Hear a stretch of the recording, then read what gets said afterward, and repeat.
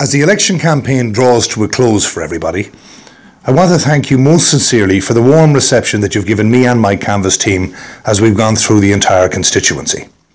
You've raised many issues with me, from health, the need for jobs in our area, the state of our roads, agriculture, and the many challenges facing farming families in our area, social supports, the need for investment in tourism and education.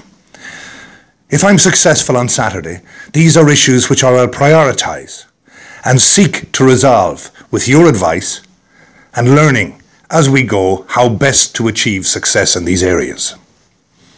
With just 24 hours left, I want to once again most respectfully appeal to you for your number one vote or highest available preference. If you feel I'm worthy of your support, again would ask you that you would speak with your friends and family and see if they would also be prepared to give me their number one vote. There are no votes counted yet. There is nobody elected. If I am to be successful, it is only with the help of your number one support.